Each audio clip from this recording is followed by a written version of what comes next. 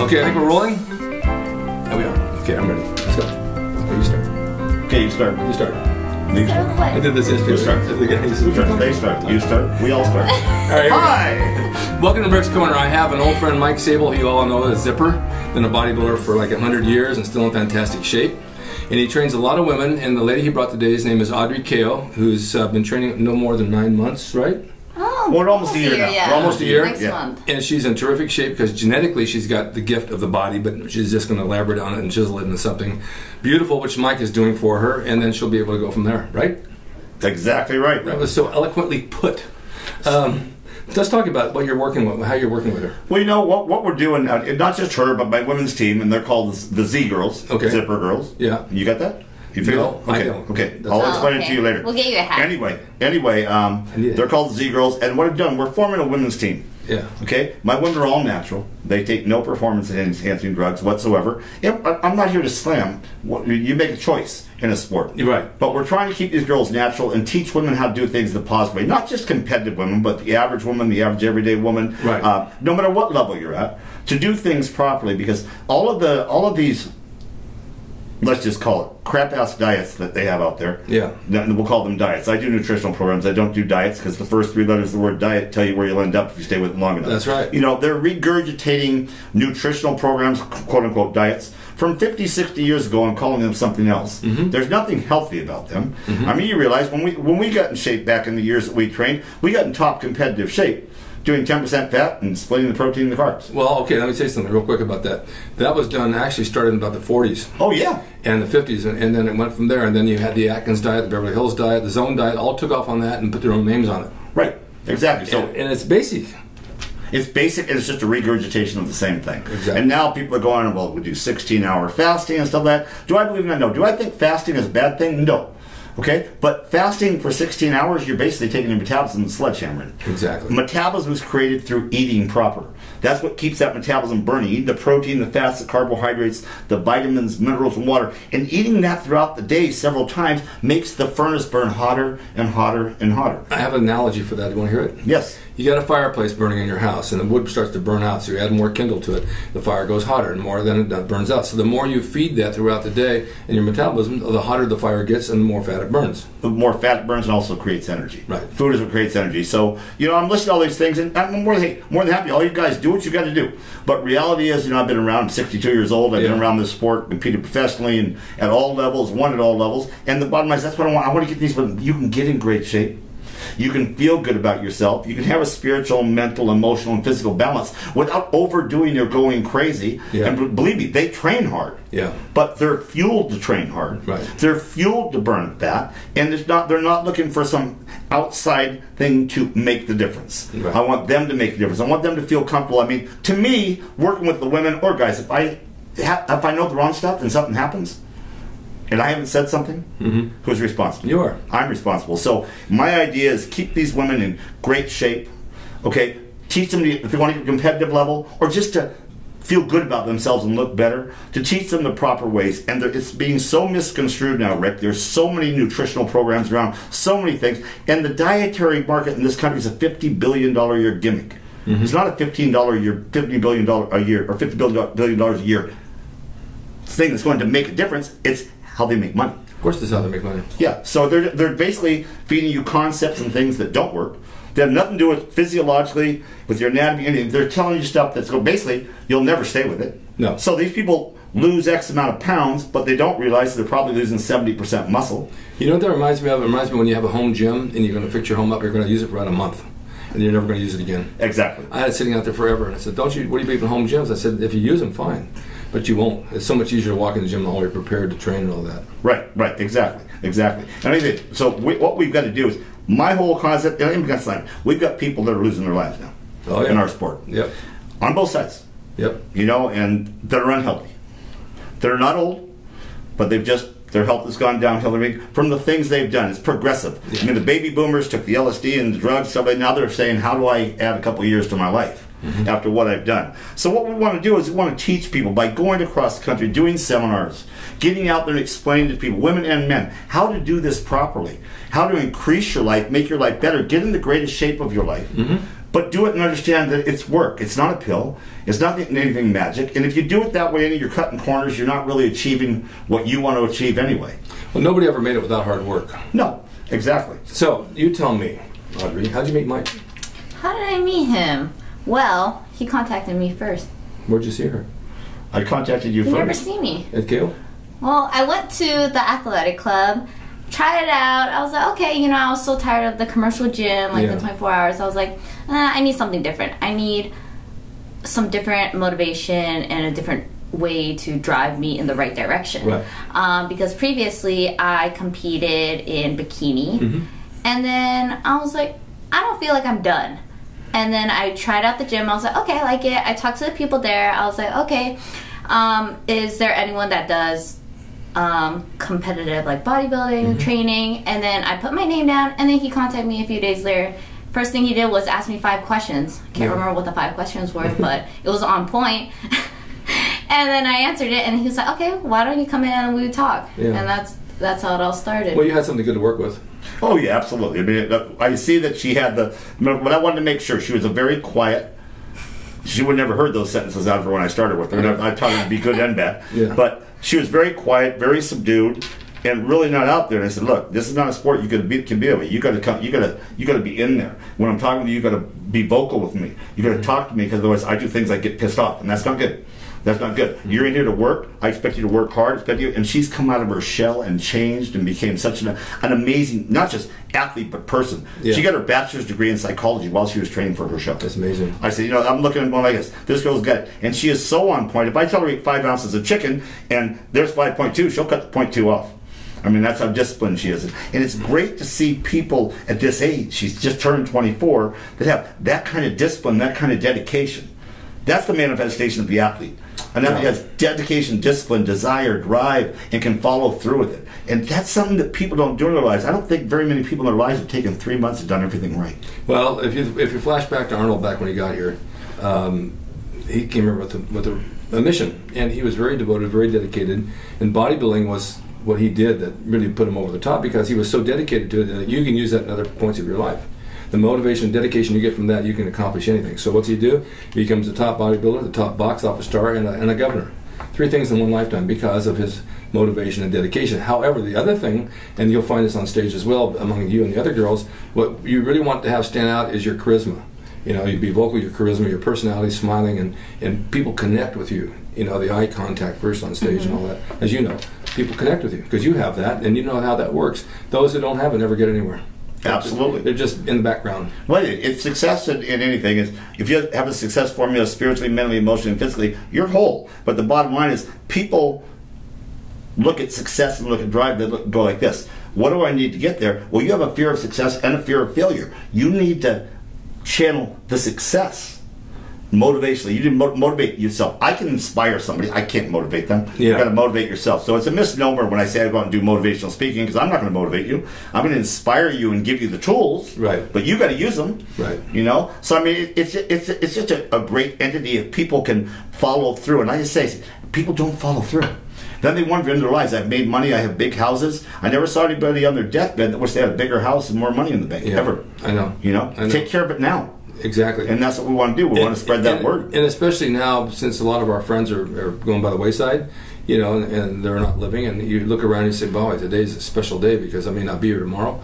And we've had friends like that. They're here today and gone tomorrow. It goes so quick that you've got to embrace each day and make it positive for yourself. Right. It's so important. Right. Well, I think that's just it. People look. It's like I've heard the saying that people save their whole lives to do what they're never going to do. Yeah. Okay. So they wait too long. So you got to enjoy your life, you know. And there's nothing more important in a success formula than feeling good about yourself. Looking good and feeling good. You don't get up and try 10 pairs of pants on or 14 dresses. Anything you put on, you're going to look good in. You're going to feel good. And I try to teach to my students that look, you got to have that balance. You know, the kids off their show, they're right back on a good program. Obviously not pre-contest, but they're right back on a good program. They're not out, we take them out one day, let them eat, next day they're back on. Have you noticed, and I'm sure you've noticed, I see it in my gym, these girls that train really hard and they go on the asparagus and chicken diet for I don't know how many months. Asparagus and chicken? Yeah. I only know the tilapia diet. Well, Tilapia. You never heard of it? Tilapia and asparagus. Yeah. oh, tilapia, the fish? Yeah, tilapia. Oh, no, I love tilapia. that. Yeah. It's the best. Yeah, that's what I. That's what you call it, tilapia with the asparagus? Tilapias. That's they go on the You tilapias. could call it asparagus. That's a good one too. Well, my is point that? is, these girls get really down, and they train with somebody at my gym over here, and then they go off, and within a month they put on 40 pounds. Oh yeah, they're blown back up, and Oh, the my bottom line God. is, it's every time you come back down. Yeah. You know my story. When I went to the USA, I went up like 55, 60 pounds. Went back to Miami and did a seminar, and the kid who was in the front row, I was big. Yeah, I was big everywhere, and. So the kid in the front row at the seminar goes, I was in the front row, I remember. He goes, yeah, I was there, I was so excited when you won Zipper, this, that, the other thing. Then he says, can you take a picture with my family and with me? Can you sign pictures? You're all no, you don't have to pay. I signed some pictures. And he goes, what did you do, stop training? Oh. That's. I went, uh-oh. Yeah. That's it. I told my buddies with me, call the Fountain Blue Hotel, tell them to take that refrigerator with all the drinks and candy in there, take it out of the room, or I'm going to throw it over the balcony when I get home. So that's it, I'm done. Yeah. I'm done. Because it's representation, and that's one thing I try to get my students down. Represent what you do. Yeah. Don't train all year to look good one day and then never look good the rest of the year. And a lot of people do that. Oh. I know And it guys. takes a lot of hard work just to get down to that low body course it fat. does. And it's like, why would you want to throw all your hard work away? You know who does it? Actors like Brad Pitt, people like that. All of them. They do it for a movie and they're back out the next week. 2 months later, fat and smoking Well, again. they're not. They're sledgehammering their metabolisms. They're stretching out their skin. They're doing things that as you get older you just can't do because the bottom line is it shows. And then what people don't realize that all these actors are all on something, some sort of chemical to make them look good because they have to. They're in front of the public eye, and that's where it's filtered out to. Not just bodybuilding; everybody in the world are taking something. Oh yeah, And growth hormone deal and everything. Yeah, everybody. Everybody. But it basically gets down to good nutrition and the proper training. Right. And you know that. Right. Yes, I do. Absolutely. I mean, we did it for 36 weeks. Absolutely. I'm so proud of my girls. I mean, you saw Blanca, you saw her, and the Blanca's got kids 17 years old and 12 years old. Virginia, you know Virginia, my girlfriend. Yeah. She's 60. I know. Come on, there's a success story here. There's a reason these women look like they do. Yeah. You know, it's not that, hey, I've got every answer, I'm God in bodybuilding, but the bottom line is I do have over 40 years of experience in this, of training competitive athletes, a lot of top-level competitive athletes over the years, as well as myself. So, the golden era, we made the mistakes and corrected them, and now they're taking the mistakes that have been corrected and they're making them again. Right. You know? Yeah. So it's like goes full circle. I mean, you hear that sign, and it's gone full circle. And now when I see friends of mine and people out there that are losing their lives now because of what's going on in the sport, it doesn't make any sense. Yeah, it's really sad. Where do you want to take this as far as your personal goals? Personal goals. Well, right now we're trying to build up the upper body. Right. To create more symmetry. Okay. It's going to take a lot of work, but we are on the right track. And hopefully another show soon. Well, good. We'll probably go get her back in probably April, May of next year. I don't think it's going to take that long. Well, she's doing. She's making great gains right now. And you saw the arms. No, I'm she's on her way You up. look really good. I don't think it's going to take you that long. But, you know, with him, you're on the right track. Mm-hmm. It'll probably come sooner than you expect. It comes quicker. I remember when we first started training, he was like, okay, we're going to pick a show soon. And I'm like, okay. And it got to the point where I was frustrated. I was like, it's been how many months? And then, like, I expressed my frustration to him, and then that same weekend he was like, girl, we're 16 weeks out. I was like, what? And the next thing you know it, we're like one day out. And I'm over there like dying, like I'm hungry here. Well, isn't that funny how that happens though? I mean, time just goes. It goes It fast. does. But I think the hardest thing is people understand that this is a sport, this is an endeavor that takes time. That's all we have. It takes time. You've got to work hard. You can continue to work hard. The people that work hardest, the longest, are the ones that are going to succeed unless you have no genetic potential whatsoever. But with genetics like this, I see her on top in the next couple of years. Oh, sure. You know, she has just amazing legs, amazing little waist, wide shoulders, and she works her tenacity. Yeah, you can know. do that. You'll do it for sure. And I mean, every assault that she has in the gym, it's a furious assault. She's trained as hard as she possibly can every time. So I'm blessed with that. I'm blessed with the girls who are working with me now. In Virginia, the same way. My girls, you know, and you know how Virginia looks. Sure. They just train hard. I mean, Virginia's out every day, two 2-mile walks a day before she does her training. And then eating right on top of it. Yeah, and eating right on top of it. 40 flights of stairs on her breaks. That's why she's at work. 2-mile walks and 40 flights of stairs. When's the next show? We're going to see how she progresses. I hate to do that. Somebody say, "Oh, your next show is this," because then they're. When I feel like she's made good enough gains to where we can taper her back down and go in and when we're going to do it. Okay. Yeah, because we brought it down pretty pretty hard for 9 months. Yeah. Yeah, I was 250 pounds. No, you weren't. Yeah, I was. What, no, seriously? Okay, It's 248. Come on, be honest. How heavy were you, seriously? When we started, we were like 136, and come show day, I think peak week I was sitting at 108. Yeah. And then show day, we were like 102, 103. But you know, I had more muscle on me than I thought. Why don't you try going up to 250? Yeah, maybe I should. Yeah, we'll feed you. Yeah. I thought you do feed me. Well, Rick was a professional wrestler, one of the best ever. You could be a professional sumo wrestler. That's right. You can do this. That's right. We'll put a diaper on you and throw you out there. Oh, you're real cute. You know, we've known each other since the 80s, right? Oh, yeah. Look how that time has just gone by. Well, as I say, you know, remember back then training in the gym, so that you look at the clock sometimes and go, this is the longest hour, and then you're looking at a year is gone. Yeah, now we're looking 37 years And we had really good workouts back in those days. Oh. Amazing workouts. I was telling her that I'm in the gym now. Obviously, I train just as hard. I can still out train 95% of the gym. Yeah. People in the gym. But he remembers the days when I was training hard. Yeah, we all did. We trained hard. hard. The inclines, 150-pound dumbbells. I have it on video. What I do now, I do a machine. Yeah, the shoulders and stuff don't want to do it anymore. You know, from that business out there, I've had so many injuries in my shoulders and joints that I don't want to push that kind of. It hurts too much. Yeah. Plus, there's another thing. As people get older, I remember when people telling me when I was, you hit your 40s, things change. I'm going. 150-pound dumbbells, squatting 500 for reps. You tell them nothing, and all of a sudden you get like little twinges. And I get 41, go, oh, that should be good in about a half an hour. And a month later, you're going, why is that little twinge? I go get a cortisone shot, but I have. I'm sure you two guys in their 40s and 45, 50 years old even, and you're 60 what? 62. 62. They say, oh my God, I'm falling apart. I'm getting old. Everything's killing me. I don't know what I'm going to do. I feel really old. This is a 45. I'm 73. Yeah, and I feel great. Yeah, the thing is, as you get older, you don't train harder, you train smarter. Smarter. Okay? Exactly. And if people are that they're extenuating something, people say this, do this. Pretty soon somebody's doing it. 90 people are telling them, no, you need to follow a program that has what they call a success formula and ignore all that crap. Right, because they don't know what they're doing. No. I have you see what's going on in the gym now, it's a joke. A few exes that don't know how to follow rules. Someone told me this, someone told me to do that, someone told me that. Just do the right thing. You can't go off in a million different directions. You'll never hit your target. Look, the human body hasn't changed in thousands of years. If we do I just said that on a show. Works. It's the same organs you had back in the early 1900s, right? Right. We need to follow a program and not follow 20. My program doesn't work with 5 other people's programs. It's not my program anymore. So if you got to get that discipline and say, hey, commit. But the biggest, that's commitment. Yeah. And like I said at the beginning of the show, take 3 months to commit to something and do everything perfect. I don't think very many people in this world have ever done that in their lives. No. I was just reading something I actually heard on the news about lucky people and unlucky people, and the luck is just not luck. It comes from within. Oh, absolutely. Your attitude, your smile, your charisma, the way you deal with other people, your attitude during the day. And those who are unlucky, they pull themselves in. They don't talk to people. They don't smile. They're mad at everything, and that's why they're unlucky. Well, and smile. The thing is, she's got the best smile in the world. But anyway, sometimes she doesn't smile when I'm with her. But anyway, you look and people in any sport at the elite level, we've been friends for years. Yeah. Our egos have never dictated our friendship. No. Nor did my ego ever mean anything to me. But of course, I want to. But I do know you shave your head because I did. I know. Okay. Absolutely. That's okay. Yeah. That's what I did. But ego stands for edge you got out. Yeah.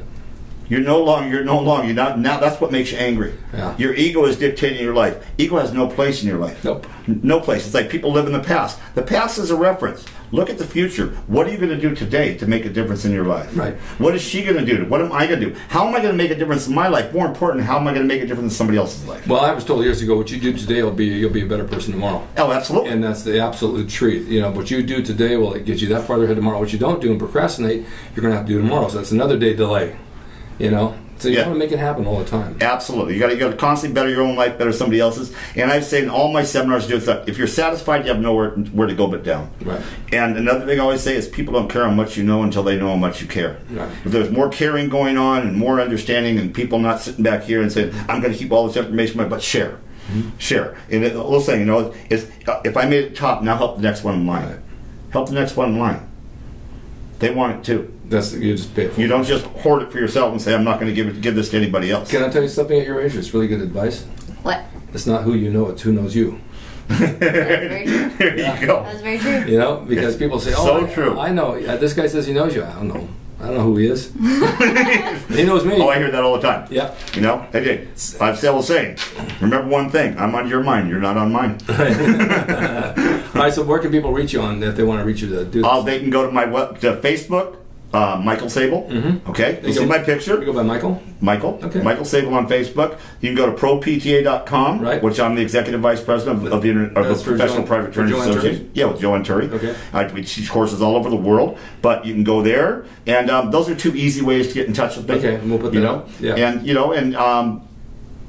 I'm willing to talk with anybody, willing to work with anybody. Like I say, we're trying to set up a seminar tour. Okay. I'm sure you're going to be putting up the pictures of our flyer and stuff like that, aren't you, Rick? Aren't I always do. Don't let my ego jump in here. Don't hurt me. But anyway, so get in touch. Anybody, go to Facebook. Okay. Contact me if you're interested. I don't care if we work with 1 person or we work with 2 or 20 or we do seminars for 100 or 1,000. We'll be there for you. I'll bring the girls. You guys can actually see these people in person. You better take me this time. Yes. Yeah, I had to go over to Poland and do some stuff over there, and she's getting ready for her show. I was gone for like 7 days, and she's like, "You can't go." Wait a minute, I gotta go. I'll go on the overhead. Yeah. Put me in your overhead bag. I'm small now. Him. I was like, "Are you gonna come back yet?" Yeah, I'm in Poland doing gigs over there, and she's like, "Are you on your way back yet? You come home now. You come home now." Just in the middle of you come home now. It's done. That's funny. She got stressed, but you know what? That just shows dedication. Sure it does. That shows dedication. That shows the love for what she does and the love for me and what I'm teaching her. Yeah. You know, so that's what we need, man. This world's a mess right now. It is a mess right now. Where can they find you on the internet? Well. Deep subject, place where we store water. I mean, I'm on Instagram. That's probably it. Under what? Audrey Kao. So AUDDREYKAO. 2 Ds? Yes. In case you lose when you have a backup? Yeah, pretty much. You know. Would it be double D? Yeah, double D. Okay. And the great thing about her, Rick, is she's such a kind, nice, genuine person. Yes, she is. You know, honest. I liked her the minute she came in the door and noticed the stuff on the rug. There you go. Yeah. We're not talking about stuff on the rug. She's looking at me like, we did spray it though. What the hell is he talking about? Yes, the dog. Whatever. I didn't do it. No, you didn't do it. Now, Rick, on camera. Yeah. So I can sue. Yeah. Because I'm not that nice. Yeah. Can you do her a picture of gold gym man? I'm sorry, I don't even like her. What? You don't like me? No. Sorry. I've never met a person that didn't like me. Well, yeah, you just You did. got to do a gold gym man in a bikini. Oh yeah. Okay. It has to be a blue bikini. We'll see. No, blue. Okay. With all the bling, bedazzled. Okay. All right, thank you guys. I want the real gems. Thank you guys. Stay healthy. Thank you Stay for watching healthy. Rick's Corner, and we'll see you all next time. And we'll see what we'll do with her. We're not sure yet. Thank you for listening. See you next time. All right. Bye.